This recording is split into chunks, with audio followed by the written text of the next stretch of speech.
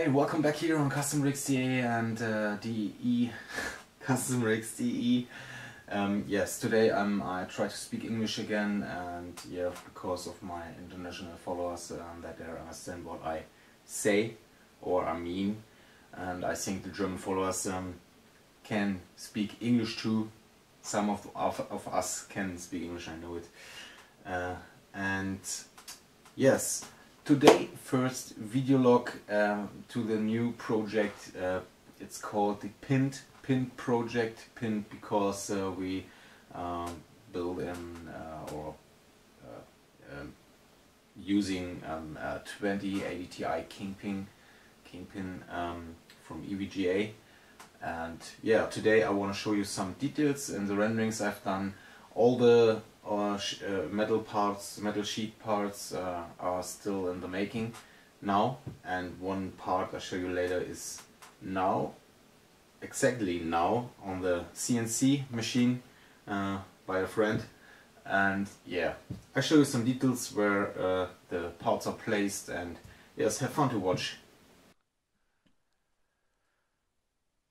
Okay, so welcome here on my 3D rendering, our 3D parts of my first casecon.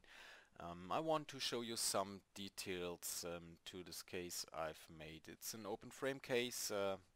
My mate that told me, build a case for me, said, yes, I want to have an easy entrance to the parts, to the hardware parts, and yes, I've made a open frame case.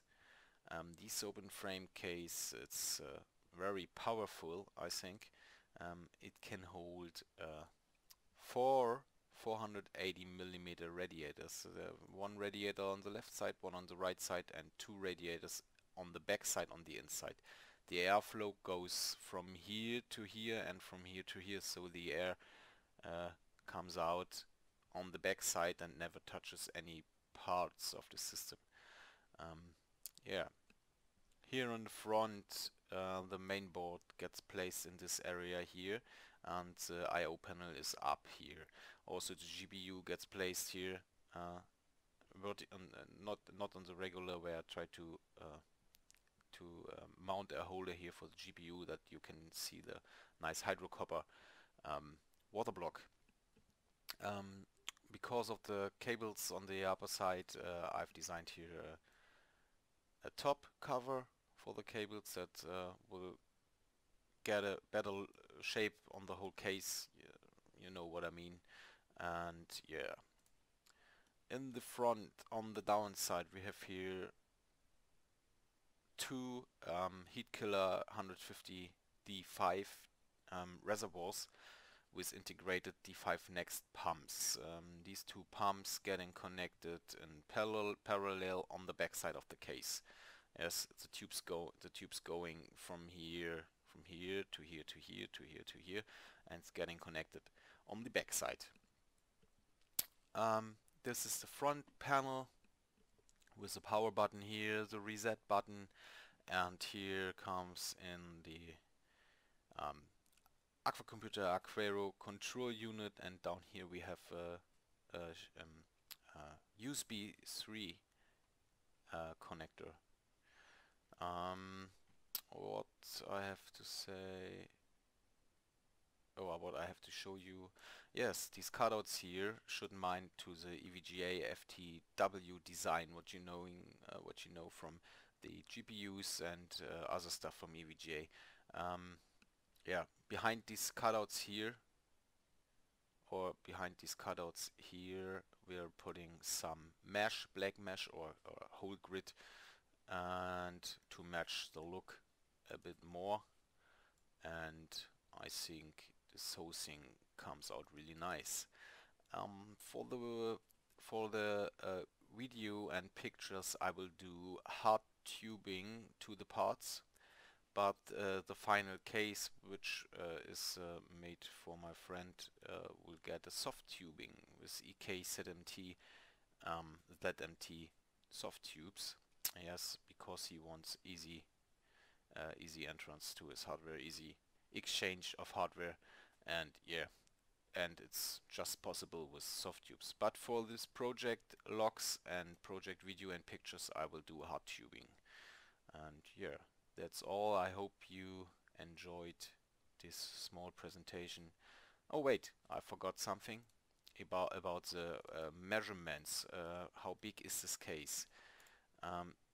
This case is in the height. We have 617, 618 millimeters, and in the width, I don't know if I spell it right. We have here, it's not that small, just we have here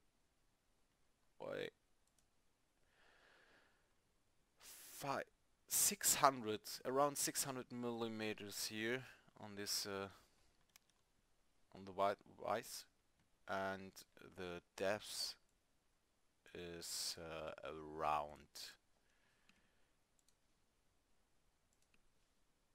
370 millimeters. So it's yeah, it's not that big, I think. It's for 480 millimeter radiators. It's not that big. So I hope you enjoyed this small presentation here. This little presentation. I don't know how to say it, small or little, and the tiny, small, little presentation. No, I hope you enjoy it and stay. Whoa! Wait, guys! I forgot something. For this project, I've made a own CPU cooler top with my own design. It's matching the design of the case, and yes, when I turn it around, you will see which CPU cooler is from which CPU cooler is the base. Yes, and show you this. Yep, it looks like a heat killer. Sure, right. I'm using a heat killer bottom plate here, and designed just the top around this bottom plate. And this CPU cooler top is right now in the making. My friend is it's machining it now, right now, and send me some video material later, which I'm putting in right now. After this video part here, I'm putting this in, and you can see how the top gets machined.